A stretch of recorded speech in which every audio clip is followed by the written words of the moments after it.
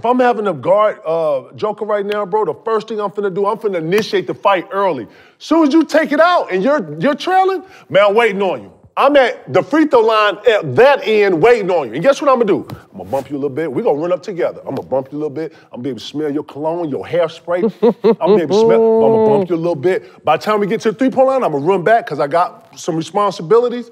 As you go in the pick and roll, boom, we're gonna go in the pick and roll together. I'm gonna walk you there. Hey, go, I'm calling, hey, go under us. The guard gonna come under. If I gotta show, I'm gonna show early.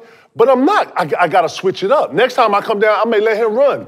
Give him some, but foul, take one. Like, it's okay. You cannot give him the same thing, because guess what he's doing? Joker's so smart, he letting you come down, he letting you initiate. He's like a counterpuncher. He letting you swing for boom, bam, then he adjusted. So in that, either you gotta mix it up, initiate, and then on the offensive end, oh, nah, we finna run. I'm finna see how good of a shape you are. I'm finna